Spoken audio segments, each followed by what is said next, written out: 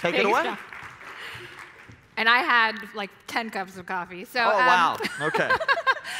So hi, everyone, again. We are so excited about the Geeks Give Back campaign. Table tents are on your desks.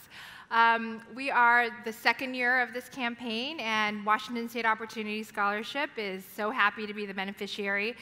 For those of you who were in the room yesterday, know that we provide scholarships and supports to low and middle income students who are studying in STEM and healthcare in Washington State. The scholarships are up to $22,500.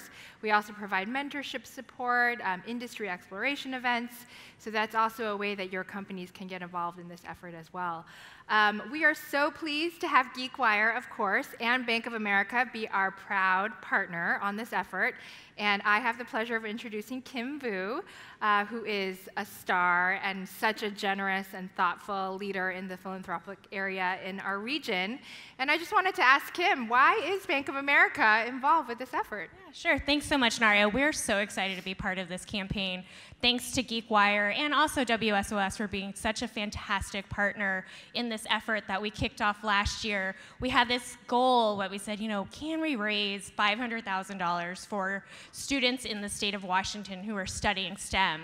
And we were elated when not only did we meet the goal, but we succeeded the goal by over 40,000. So we actually ended up raising 540,000 with the help of many of you here in the room, your companies, your own individual donations that made that happen for so many students.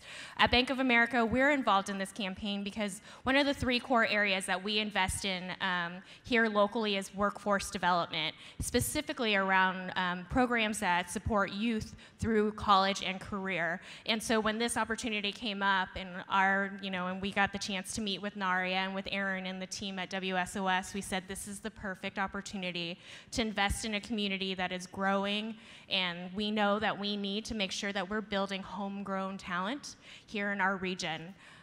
Just to give you a little bit of insight, just a really quick story before Jordana comes up here, who's really the star of the show.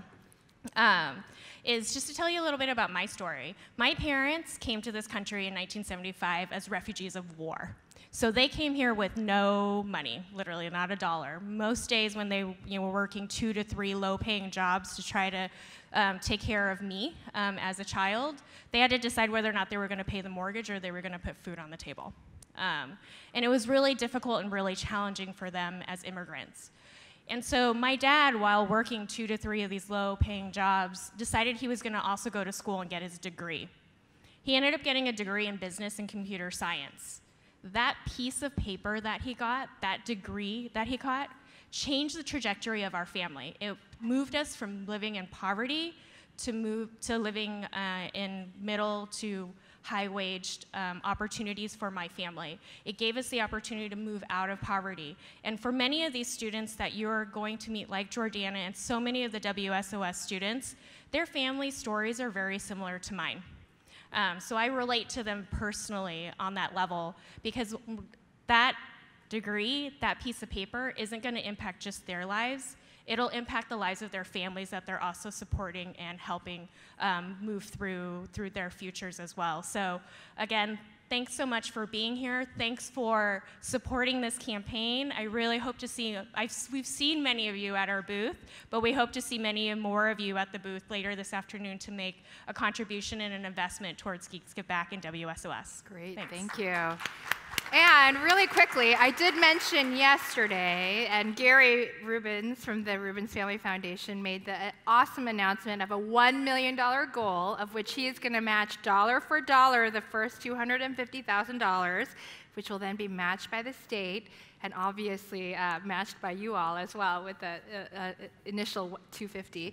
And so far to date, we have all these amazing companies who have given at the $1,000 level and way higher. So we would love to see your companies represented on a list like this. We'd love to see all of the individuals in this room give as well.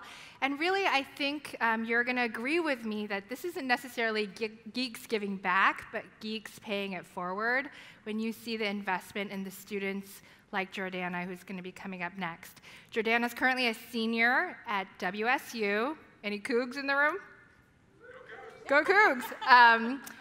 And she is a biology major currently, and she is going to be studying for a PhD in biomechanics next fall. So without further ado, Jordana.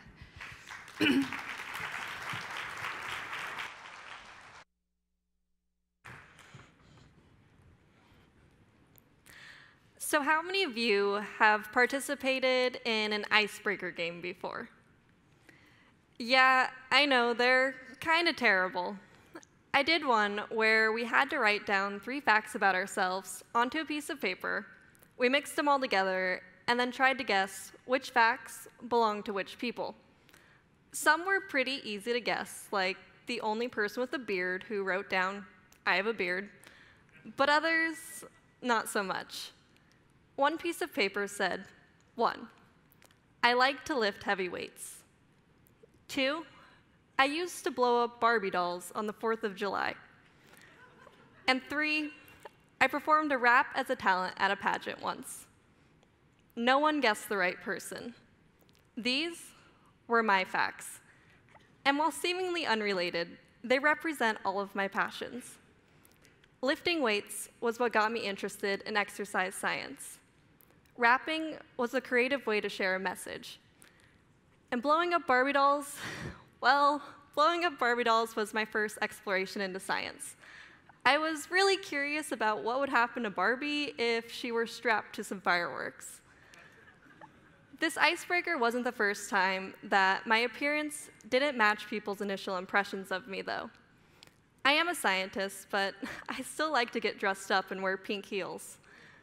I think that these stereotypes surrounding science can sometimes be an issue when it comes to retaining and getting people interested in STEM from underrepresented groups. That's why it's so important to have support systems and positive role models of all kinds. I have 2 supportive parents and an older sister, Jasmine, who's currently pursuing her PhD in computer science. I also have 2 amazing research mentors, Dr. Christopher Conley and Dr. Diane Cook. These are the people that have gotten me to where I am today. But there's one group who's getting me to where I'll be tomorrow, the Washington State Opportunity Scholarship. Spring of my senior year, I stared at my acceptance letter to WSU. The harsh reality set in.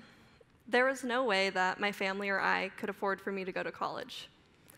About a month later, I received an email saying that I was a recipient of the Washington State Opportunity Scholarship, and it was like I had found the golden ticket. What's unique about this scholarship is that it isn't just for a year or 2. It can actually support a student for up to 5 years and increases after they've reached junior status. It doesn't just allow students to go to college, it gives them the financial freedom to stay and actually earn their degrees. This scholarship doesn't just give to their students financially, though. They truly care about each and every one of us. They've been one of the biggest door openers and families that I have had at WSU. My freshman summer, I got to work on a project with my sister. We made digital versions of paper-based assessments that are used to diagnose diseases such as Parkinson's and Alzheimer's. When I told the staff at the Opportunity Scholarship, they told me that I should present my research. I had no idea that undergrads could present at conferences. And now, I've presented my research at 6 conferences and symposiums, both regionally and nationally. And amazingly enough, at least one Opportunity Scholar staff member has come and supported me at every single one. But if all of that wasn't enough, they've also reached out to me and got me more research opportunities.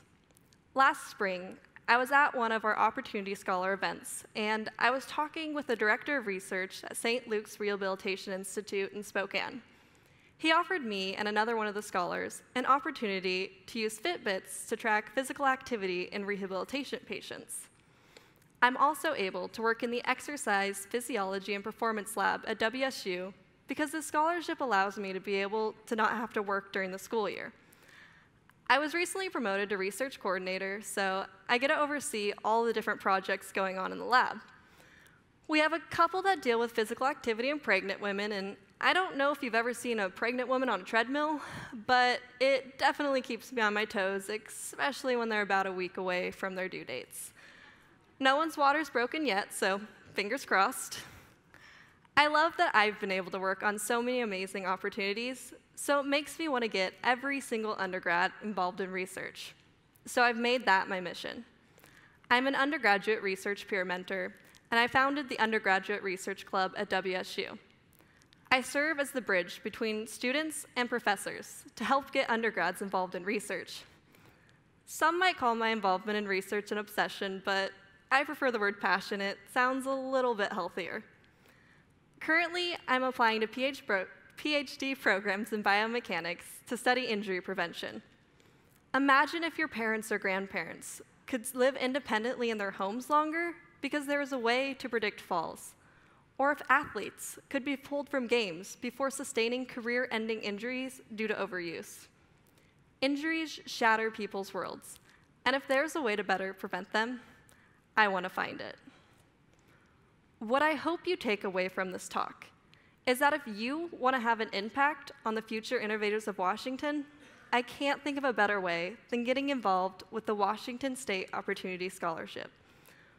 Whether that be giving money, telling a student you know about the program, or giving your guidance and expertise as an employer or a mentor.